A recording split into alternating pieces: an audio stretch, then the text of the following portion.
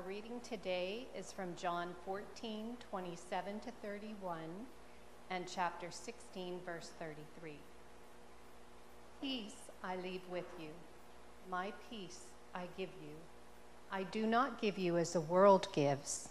Do not let your hearts be troubled, and do not be afraid. You heard me say, I am going away, and I am coming back for you. If you loved me, you would be glad that I am going to the Father, for the Father is greater than I. I told you now before it happens, so that when it does happen, you will believe. I will not speak with you much longer, for the prince of this world is coming. He has no hold on me, but the world must learn that I love the Father and that I do exactly what my Father has commanded me. Come now, let us leave. I have told you these things so that in me you might have peace. In this world you will have trouble, but take heart. I have overcome the world.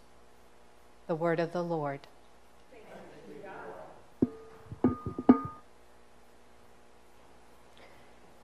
Children are free to head out to Children's Church if you would like to go there.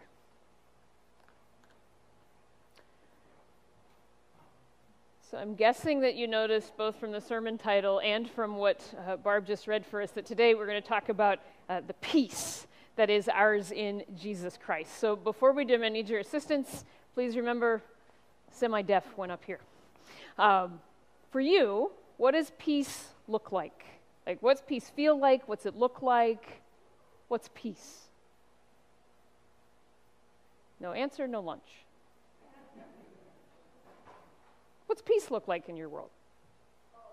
Calmness? Everything's calm.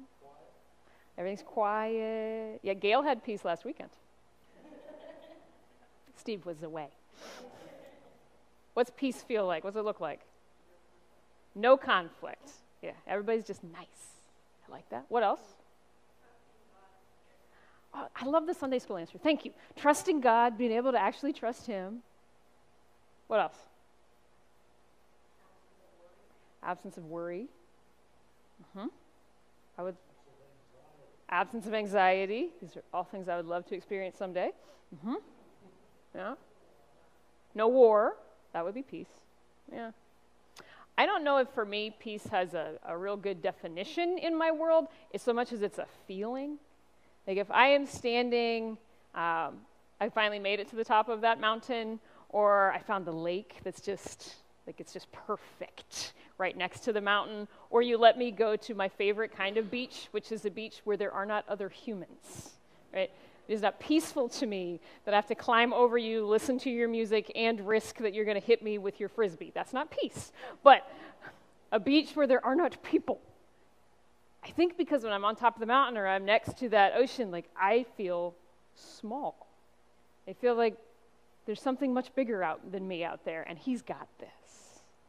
Some of you, peace is like all of your loved ones are there, and preferably speaking to each other, right? They're all gathered. We have not discussed politics. We're all happy at the same table. That's peace. Some of us, Anne already said it, my definition of peace is no one's angry with anybody. Like, I can just move on with my day. That's peace.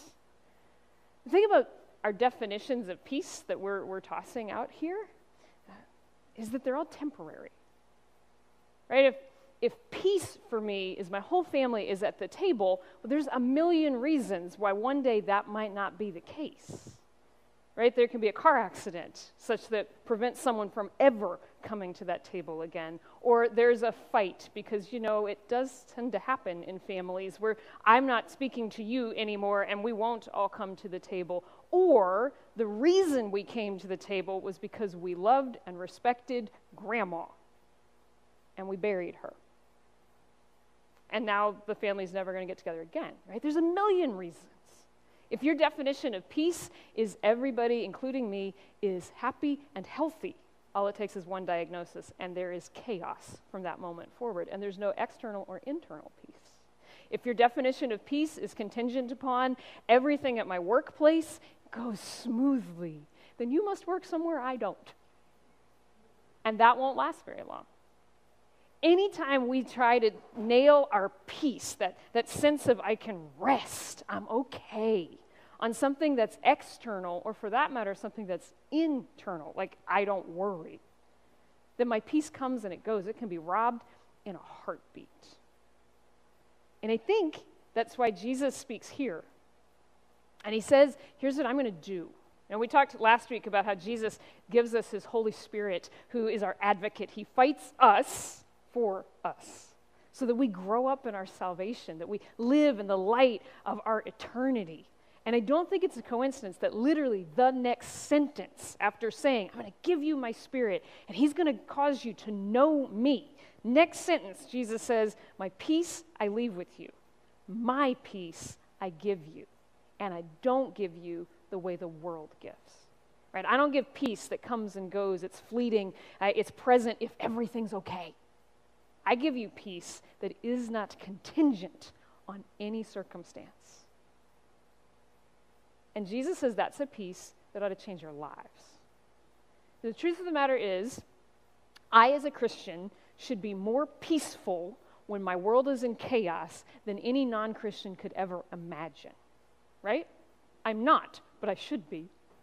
Now, that does not mean that I, as a Christian, when my world goes crazy, when something happens I didn't expect or don't want, it does not mean to have the peace of Jesus Christ that I feel nothing. Right? It doesn't mean I just say, oh, well, I'm not sad or disappointed or hurt or scared. That's not what peace is. Right? Peace isn't suddenly becoming a robot or having a frontal lobotomy. That's not peace. The peace that Jesus gives is the peace that says, no matter what's happening outside or for that matter, inside, I can rest in the truth of who Jesus Christ is. And he says that kind of peace is a peace that will make me no longer have a troubled heart, right? Not anxious and stressed about everything that's happening in my world because I've got an anchor for my soul. It is also something that makes me no longer afraid. Not that I'll never feel fear, but that I'll stop looking at the things around me, the circumstances, the situations, and say that thing's bigger or scarier or more real or more powerful than my God. Because his definition of peace isn't tied to circumstances. It's tied to truth. And as we walk through this passage here, John 14 and then the end of John 16, what we're going to discover is that Jesus' peace is really straightforward. It is knowing and then living in light of whose you are, who you are, and where you're going. So let's just walk through this together. My hope, by the way, is that not only will we come away today saying, okay, I know these truths, but that we will let these truths be the litmus test where I look at my life and say, do I live like this? Do I live more at peace, resting in these truths today than I did a year ago, as the Holy Spirit keeps showing me who I am in Jesus Christ? So let's look at verse 28. Jesus says, and he's talking to the disciples, right? He says, you heard me say, I'm going away and I'm coming back to you, right? I'm going away, as in he was going to be crucified the very next day. But, he says, and they don't understand or believe, in 3 days I'm coming back. But he's also saying to them, and I'm really going to go away. 40 days after my resurrection, I'm going to ascend to heaven, and you're not going to see me, but one day I'm coming back. You heard me say, I'm going away, I'm coming back to you. If you loved me, then you would be glad that I am going to the Father, because the Father is greater than I. I've told you now before it happens, so that when this does happen, you will believe. I love this sentence. Now you got to picture it. Jesus is at this point still in the upper room. He's there with all the disciples, and they are sweating bullets because Jesus has said to them, I'm leaving. I'm not going to be here any longer. The one who brought you to the table will no longer be here, and you need to still come to the table. And all they can think about is, what is life going to be like when he isn't here? And so Jesus looks at them and says, friends, you've forgotten something. It's good. It's good that I'm going. It's good for me that I'm going. I'm going to be with my Father. Right? Jesus says, I'm going back to be with the one who I've been with since before eternity. the one who I have an intimate love relationship with forever. I'm going to be in his presence. This is good for me. It's good for all of humanity because it's the only way salvation ever comes. And you people are not glad. Matter of fact, they're grief-stricken. They are terrified. Do you know why? Because all the disciples have fallen under the same syndrome that every human does. They think they're the center of the universe. Ever been there?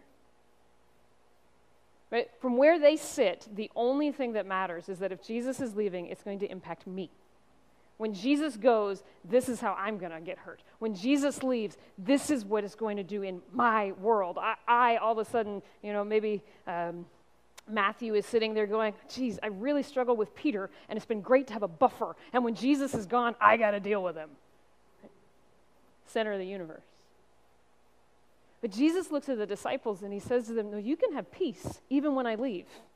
You can have peace even though you're asking questions like, why? Why does he have to leave? Why does it have to be now?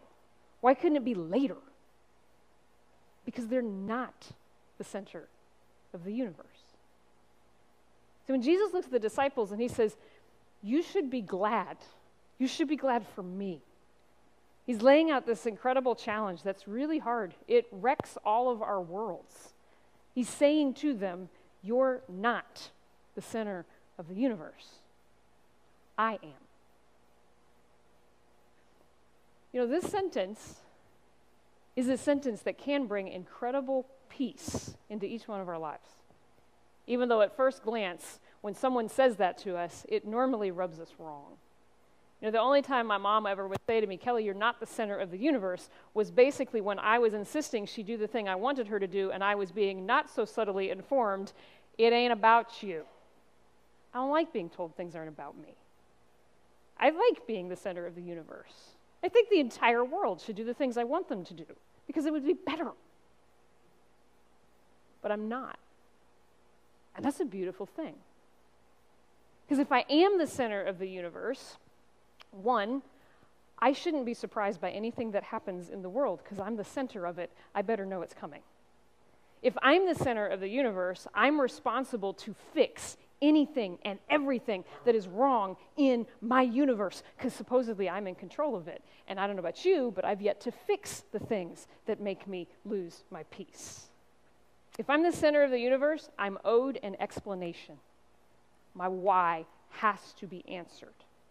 And if it isn't, or it isn't answered in a way that I want it answered, we have a problem. The entire Bible, from beginning to end, says one thing. You're not the center of the universe. The God who created it, the God who made it and formed it and put you in it, the God who delights in you, he's the center of the universe. And that's beautiful. Because if my God, who is good, is the center of his universe, then I can trust him. Because anything that happens in his universe, no matter how it impacts me, comes from one who is good, one who I can trust, one who knows the why, even if I don't, and one who has never and will never be surprised by anything that happens in my world. Because it's his world. It's his universe. And that means that anything that happens in my life, he promises to use for his good and his glory, because his universe is actually about him, not about me. Do you know how much power there is in that? Let me give you, for instance, some of you have heard me say, I want to be Betty Norford when I grow up. Right? Those of you who do not know, Betty Norford is 92, 91, and she's in her 90s. Betty is a retired pastor, and that woman knows and trusts Jesus in a way I hope to when I am her age. And for those of you who are unfamiliar, Betty was in the hospital, COVID, very, very, very bad COVID, and then in rehab and is now home, and she's recovering.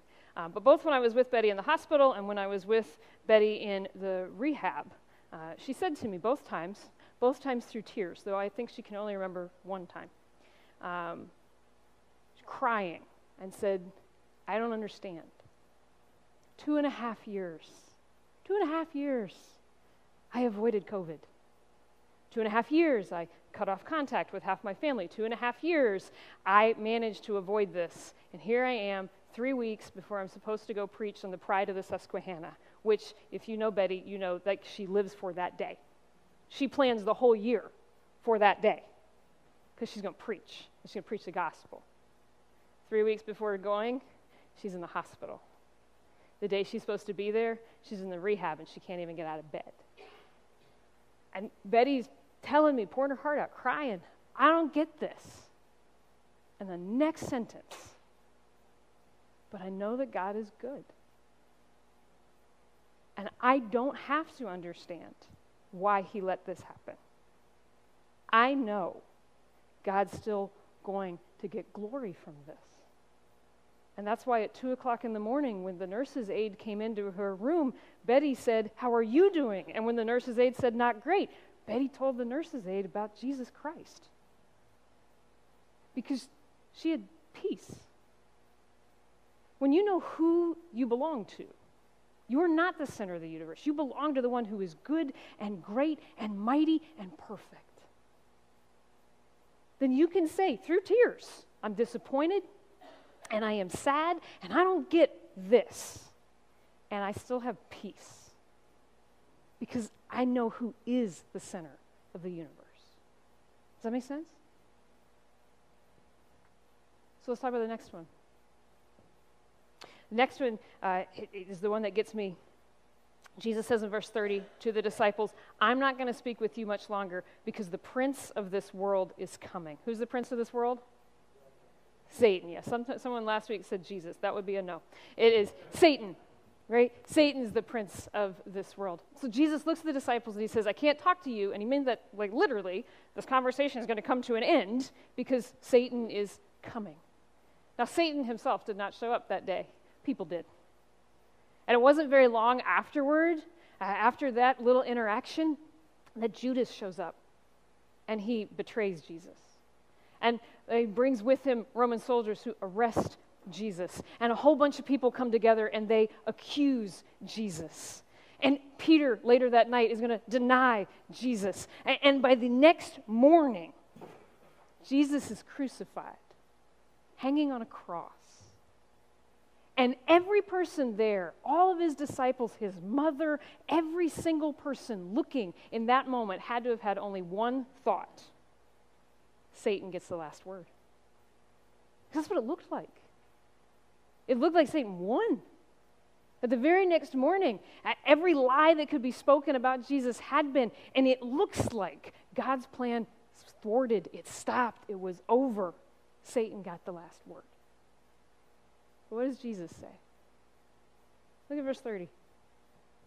I can't speak with you much longer. The prince of this world is coming. He has no hold on me. None.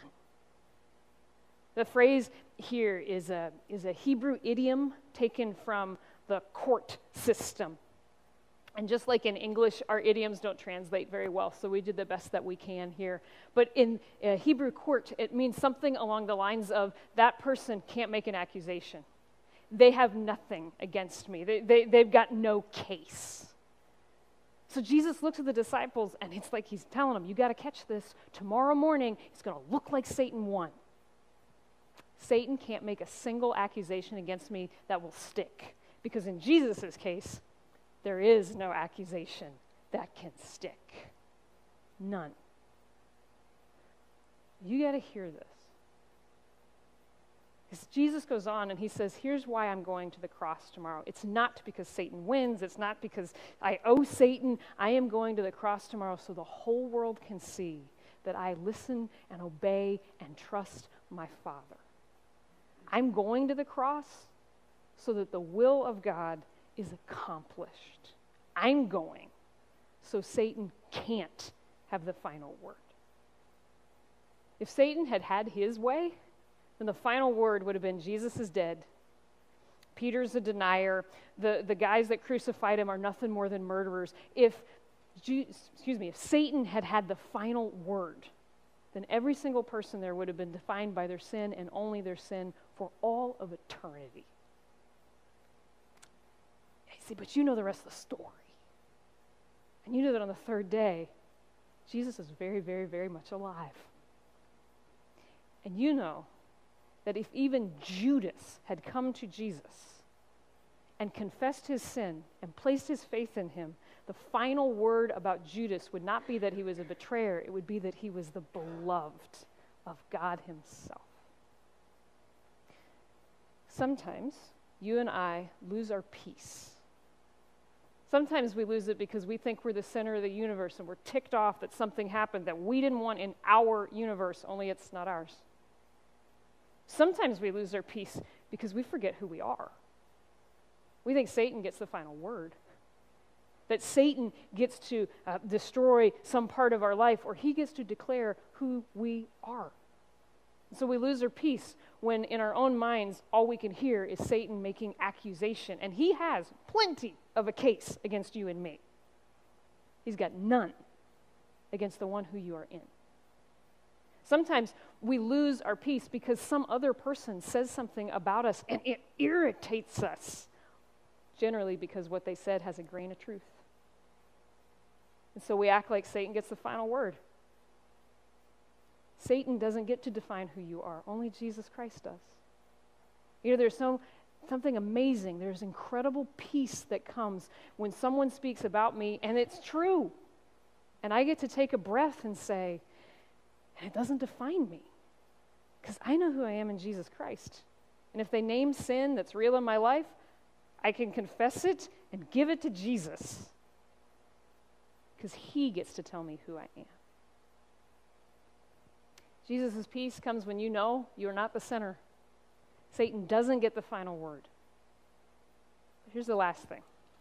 Very final verse, chapter 16. Jesus says, I have told you all these things so that in me you may have peace. In this world, you're going to have trouble. But take heart. I've overcome the world. And we're going to talk in a couple of weeks. Jesus gives us a really gracious warning here. He says, in this world, you will have trouble. Now, we'll talk in a couple of weeks about why that's an incredible gift. It speaks against a world that wants to say, well, if I pray enough, read my Bible enough, go to church enough, then everything will be perfect. Jesus says, no, if you live in this world, there will be trouble, there will be pain, there will be hurt. But in him, there will be peace. Because he has overcome this world. The truth is, if this world was all that there was, if this life that you live is as good as it's ever going to get, then when something goes wrong, that's a catastrophe.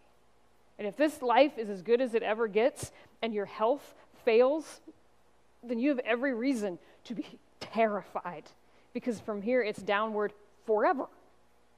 If this life is as good as it ever gets, then anything that goes wrong should put you in a tailspin. But what Jesus promises here is this incredible truth. He said, I overcame this world. I've defeated it. The war is in fact won. Because one day he's going to return and create a new world that is perfect. And that's why for a Christian, we have peace. This life is not as good as it ever will get. Actually, this life is as bad as it's ever going to get. And that's going to mean at least two things. One, it means that an awful lot of the stuff that you and I lose our peace about, we get upset about, we get irritated about, we gossip about. If we stopped for one whole second and said, will this thing matter 5 years from now? There's a lot of stuff I lose my peace over. I'm not even going to remember it happened 5 years from now. I won't remember it happened 5 months from now.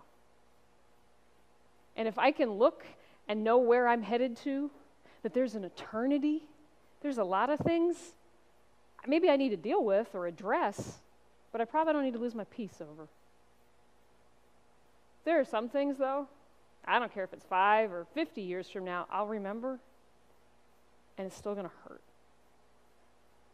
There are some pieces of this life, this world, where there is trouble.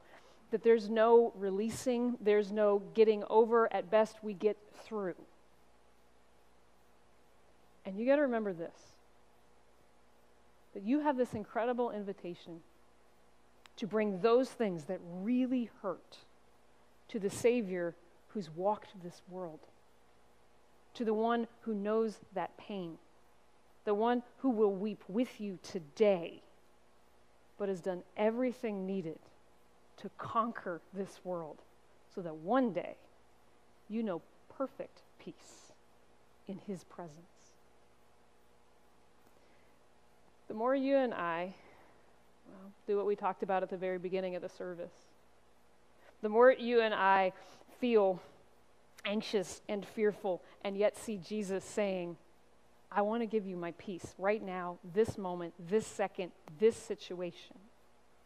The more we reach back to him and say, okay, Lord, show me that I'm not the center of the universe, because I'm sure acting like it right now, that you are and I can trust you. And then we live that. The more that you and I look at our God and say, I'm acting like Satan gets the final word. He gets to define, he gets to destroy. And you say, Jesus, I'm going to grab your hand, tell me who I am, and then let me live that. And the more that we hold true to where we're going, that's where peace comes. We do still live in this world. Peace is fleeting. It comes and it goes. I feel it and I don't, and yet I get to hold on to truth because he doesn't go. As the band's coming forward, we're going to prepare to sing, It Is Well With My Soul. And you know what? It is well. When peace like a river attends my way, and when sorrows like sea billows roll. It is well with my soul, because this is still true. As we're preparing, we're going to go to the Lord in prayer. And I invite you in this time of prayer, if you need to come and ask Jesus to be your peace, ask him. If you need to come and say, Jesus, I have to confess before you, I don't live this way. I live like I'm the center of the world. Then confess it, that he might bring you peace. Let's come before him in prayer.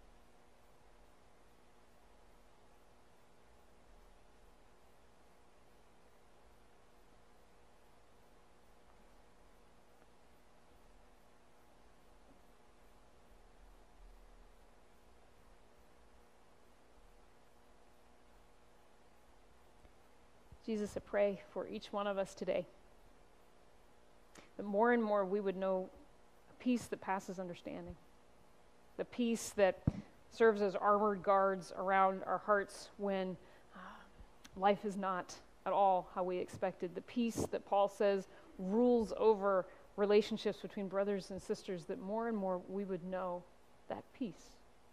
Because every day we would hear that invitation to trust, to believe.